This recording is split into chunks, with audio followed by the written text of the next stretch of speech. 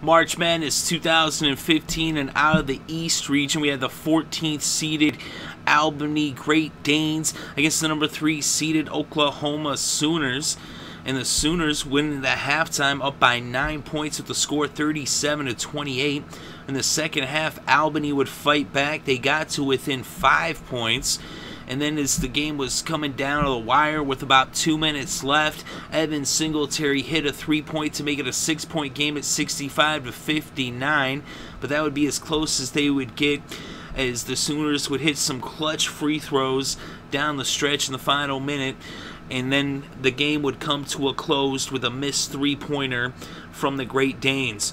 So the final score in this game was 69-60, Oklahoma over Albany. So Oklahoma's moving on.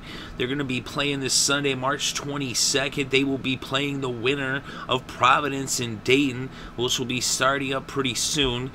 But as for this game, the Sooners got some big performances from TaShawn Thomas and Buddy Hield, as TaShawn Thomas had 18 points, 5 boards, 2 assists, 1 steal, and 4 blocks.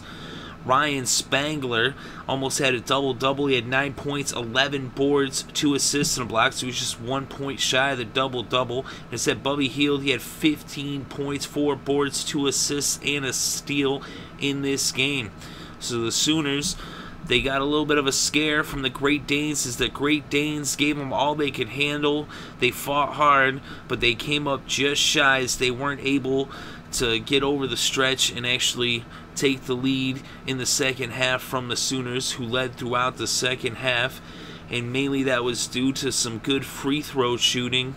They also had some decent shooting from the field, and they outboarded the Great Danes narrowly. They got 6 more rebounds, although the Great Danes were spreading the ball around better. They had 5 more assists. But the Sooners had 6 blocks versus just 1 block for the Great Danes. Those blocks came up pretty big. He said they outboarded them, they outshot them all very narrowly. It was 43.9% field goal shooting for the Sooners, over 37.7% for the Great Danes. And on the boards, the Sooners had 40 boards versus 34 for the Great Danes.